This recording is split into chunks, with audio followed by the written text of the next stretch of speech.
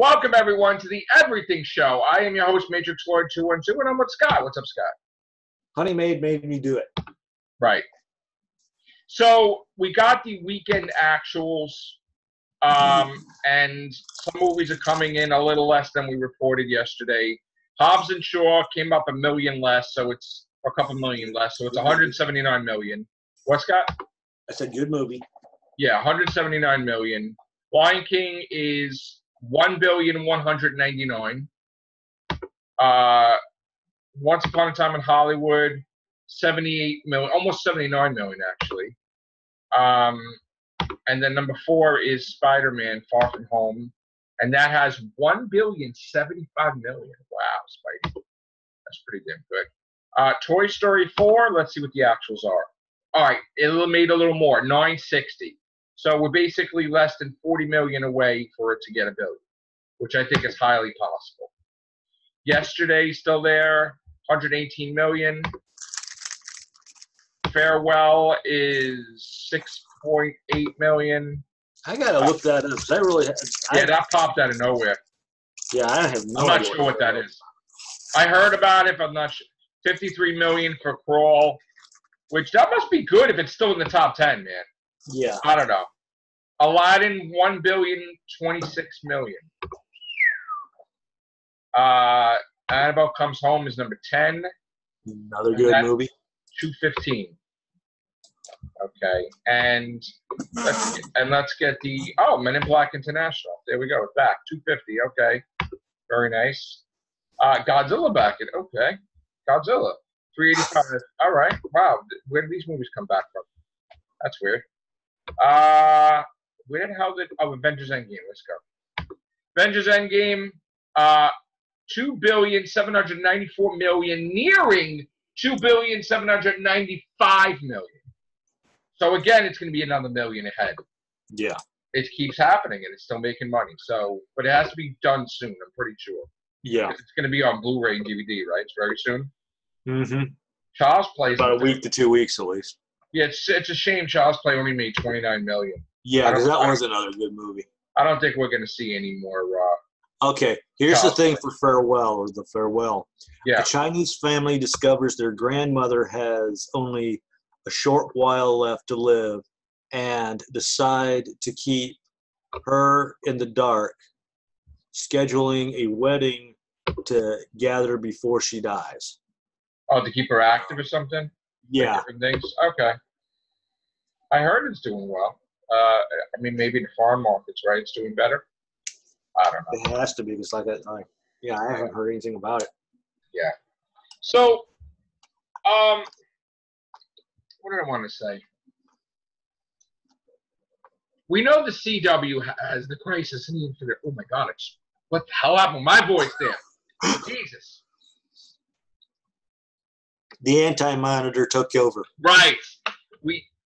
We know that the Crisis in the Infinite Earth's happening. We know that Arrow is ending. Mm-hmm. And there's a lot of stuff that's coming out because people are upset that the actress that plays Felicity, is not going to be back. And everybody's like, well, it's not really Arrow if she's not in it because it feels weird. Even Stephen Amell had came out and said, if you look at it a certain way, it kind of ended. Yeah. Let the end of the last season and I saw that too, where Monitored Right took him and then she joined afterwards, I guess, or something like that. It's going to be weird, Arrow, this season. It's not going to feel. I'm sort of wondering if that's half the reason why they're ending it. No. She leaves and the show's not. No. He made. I know, but that's what. The reason is he made an announcement to leave. He tried to get them where they could keep their jobs. They said no. They tried to get somebody else that could take over and just keep the show going. They said no. And then she decided, after he announced that he's going to come back just for a handful of episodes, she made a surprise announcement. She's not coming back. And everybody was like, whoa! Shit! Just totally screws up our plans because you would think that she would stay to the end. Mm-hmm. But she decided not to. So now we kind of watch her come back. Watch her come back for the final episode. Maybe. She is in a play right now, and Yeah, but still, like I said, watch her come. For right now, we're going to cross our fingers. We're going to cross our fingers and say that she does, but we'll see. But people are wondering, well, what's going to happen once Arrow's gone? And when we have the next half of the year where you don't have Arrow, like, obviously the Flash is going to be the main thing then. Yeah. And that's going to be the Flash and Supergirl and Legends of Tomorrow and Batwoman. But at some point in time, Legends of Tomorrow is probably going to end. Mm-hmm. And you're going to start seeing weird stuff soon. Like replacement shows that's going to be put in place to replace Legends of Tomorrow. Because basically Batwoman is kind of replacing Arrow. Even though it's not going to be the stature of Arrow, she's taking the spot. So you're gonna see them create another 1 or 2 series to replace. Or they're going to start, even though they say it's not connected, they may decide Black Lightning's one of the That's another thing I wanted to talk about. They're bringing him in to that. I'm not crazy about the character. I'm not crazy about the whole thing with him. And they sort of like left him out of everything. Now they're going to bring him in this. But is the show really doing that well to continue with seasons? I don't watch it. Do you watch it? They don't even promote it like they promote everything else. It's like they don't really spend that much money on marketing with them compared to like Arrow and everything else. So I don't even know. I don't even know if that show's even going to continue. I don't know if it's good. I haven't watched it. I saw some things and I'm like, oh, I'm sorry, but I don't see Batwoman lasting past maybe 2 seasons. Well, you know what? I don't like the trailer. That trailer sucks. No, I haven't either. It's all like SJW shit. Which that's another thing I want to talk about is the Star Wars situation. Oh. Because I got to tell you, if this movie is going to be like Last Jedi, this thing is done. It's done forever. This is their 3rd movie. Wow. This is their last of their 3 movies. You know what's going to happen? The Mandalorian's going to have to save the damn Star Wars line because. But why even screw it up to begin with? That's the whole point. Because they gotta cater to us. They have to cater to certain side. So fire everybody that has to do with social justice warriors and make it. Listen, I'm not being a misogynist and I'm not being a dick, right? But you start doing this stupid shit with the social justice warriors and women are God and women are the best. Shut the hell up. Everybody's equal. Get them out of there because they're ruining the fucking franchise. They are. Hey, you know what I would do? I would do a movie where, you know how they say a long time ago in a galaxy far away? Yeah. A lot of time has passed where, you know, the Jedi thing, the Sith thing's all been talking about in whispers, but people have never seen it for like hundreds of years. I would start to have somebody introduced that, you know, doesn't even know what the Force is, you know, could potentially be a Jedi, you know, and you have like the Empire around still too. I hate that First Order shit, first of all. So that stuff, I wipe that shit clean. Empire's around in some capacity, you know, in this area. Maybe it's a different area of space, right? Maybe it's top where they had no Jedi, they had no whatever. It's but a Magnificent 7 type of setup, even. Well, no, I would do this one person that, you know, is like all this weird stuff happens. Like he's just like he almost gets killed by, say, the Empire. And again, I would have it far away where maybe they were sent out, like Chris was saying, Palpatine, other areas. Escaped during the whole areas, right? So they don't know what the fuck's happening. When the order was sent out, they went out and they're still the Empire there. Yeah. So they don't know what the fuck's happening here. So I would have it where this person's getting hunted, whatever, and then all of a sudden, by weird things happening, like he'll have the Force, not know what the fuck is happening, and then you know, maybe over there they never really had Jedi. Who knows? Like, but it will be like a thing to restart everything, like Jedi, Sith, and they don't really call them Jedi. How about this? They don't really call them Jedi. They don't know what it is. Yeah, they don't know what it is. but there's an evil thing too. I like just someone who doesn't even know what Star Wars is to just come in and understand it without having to be taught. You know what I'm saying? And then you could always later movies connect it to what happened hundreds of years ago. You know, but still it's a galaxy far away. Still it's some time ago. You know, some time ago, galaxy far away. But still it's hundreds of years after, let's say, Rey. You know, and again, if you're gonna have a resistance, if you're gonna have this, men and women are equal. Don't do this shit that all the women party. Because I gotta tell you, Leia and this one, Laura Dern and Rose and all this, men are stupid and Finn's stupid and Poe Dameron's stupid. Smack him in the face, knock him out. Men are stupid. I hate that. I fucking hate that with a passion. Okay? It kills the show. Shut the fuck up. All right? Fire everyone that is connected with this SJW fucking thing that's destroying every franchise there is. It's a goddamn fucking zombie virus almost. And everybody is just fucking... I'm telling you right now, right? This shit is fucking up comics even. Tomorrow you can wake up, DC Comics could be gone. Okay, that's another thing that's going on. AT&T fucking is trying to have it where that they own Warner Bros. They own Warner now. They own DC now. AT&T. They don't want comics anymore. They're like, fuck Superman and fuck Batman. We don't want to do comics anymore. So now people are like, oh shit, the second biggest comic book company may fucking end in a week. It's like, wow. Do you imagine? Think about this for a second.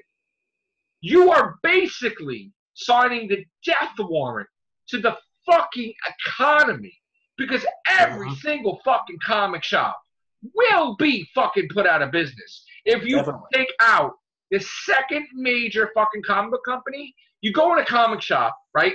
It's DC, it's Marvel, with these little companies in the middle. You take out one fucking thing like that, you will fucking wreck. You will wreck thousands of comic book stores. You will make it that comic books will become extinct because you cannot have Marvel without DC. You take DC out of the picture, you're going to fuck these comic book companies. And then what's going to happen is Marvel's going to be even fucking more crazy where they're going to put out fucking quadruple the amount of books. Yep. Like, instead the Pelican with superpowers. It's like, you think it's asinine now? Oh, it's going to be worse. Coming in daily to find out. Holy shit. You have no DC, you're going to have Marvel popping out fucking books. The amount of books that DC are going, you're going to have Marvel put 40 extra fucking books out a month.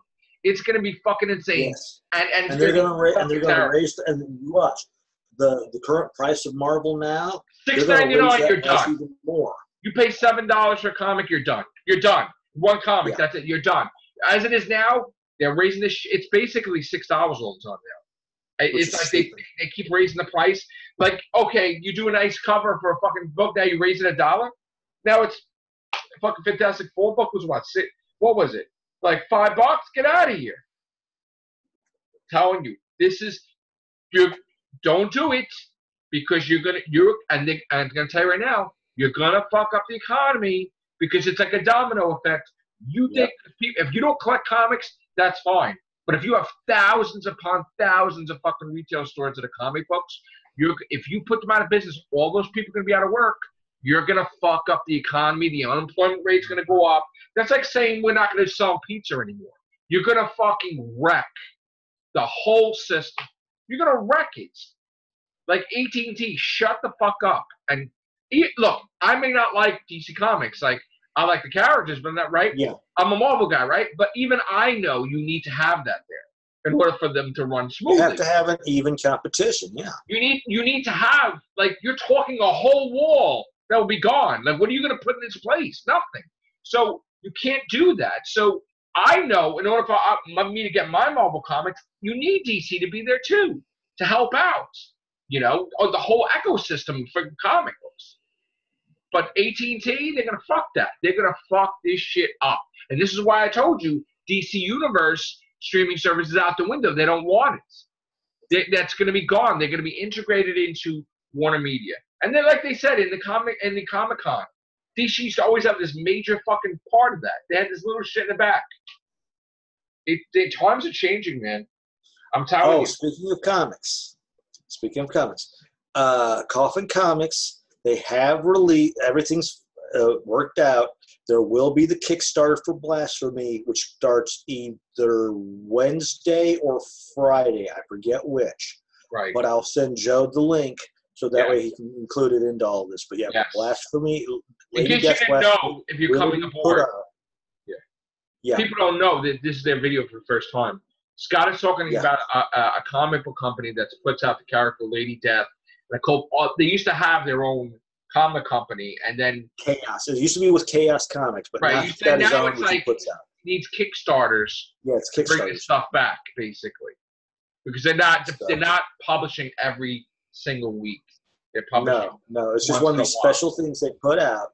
Right. And I looked through the little page, and boy, there's a lot of awesome things. They've got patches this time. Right. They've got like hardback covers and all this other stuff. And I'll make certain. This thing is going to run me a pretty penny. This absolute carnage. The amount of money that this for months. I'm talking. You're talking months worth. Like this event is. And now I didn't realize this, Scott, but they got even another crossover that was not even promoted, right? I don't know if you remember back in the day, there was an annual event, a themed event called Acts of Vengeance. Vaguely. Where they had all these villains got together in a room, and they had portals to all their things. They would come in this meeting room, and they're going to say, all right, you know what? This is how we're gonna beat the heroes. Okay, we're gonna just jump and attack a hero that never faced us, but they're gonna study the hero to know how to beat the hero. So they would jump and they would switch partners, and they would attack someone they've never attacked before, and they knocked the fucking superheroes off their ass because they were not prepared for this. I mean, you're talking like literally them actually planning this out. And they lost their footing for a little bit, but then they gained it back. So now they're doing a sequel all these years later called Acts of Evil, which is basically Acts of Vengeance 2. Yeah. And they're switching partners. Now, I thought that this was only a couple of annuals, like 2 or 3. No, this shit's continuing month into month into month. And I'm like, wow, I wasn't even aware that this was going to be a big deal because they didn't promote it at all. Yeah. They probably wanted to be a surprise. So I mean, that's a surprise. That's all right because, this is going to be continuing for months, and it's like they got Ghost Spiders involved in it. Moon Knight is facing Kang the Conqueror. Holy shit! Wolverine is fighting Morgan Le Fay. Punisher is fighting.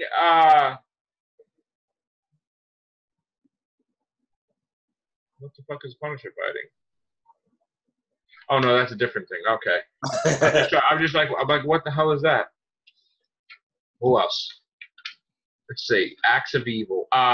Ghost Spider is fighting Arcade's Murder Worlds. Okay. Oh, then that should be interesting. Which is not really a stretch because Arcade was involved with Spider-Man recently. And involved with X-Men too. So it's not like, but I guess it's for her, the first one. Yeah. So there's this. Because what Arcade does is he takes basically arcade game-esque type of things. He creates this game Murder World where Murder World, which uses pretty much he was a big part of the Hunted storyline. Yeah. Craven hired him, and it was great actually. So like I said in the past, of all the people they could get to play Arcade, I still think David Tennant would have been best for that because he looks enough like Arcade. Yeah, he could be Arcade. Yes, I think so. I definitely agree with you. What else do I want to say? We got the multiverse, so yeah. On top of absolute carnage, you got weird stuff going on with Ghost Rider taking over Hell and overthrowing the Mephisto, I believe. That's weird. That might be the December thing. Mephisto just wreaking havoc on people, I guess. I don't know. But absolute carnage, man. That's going to be the big thing. All right. We're getting out of here. Thank you, guys. Take care. Bye for now.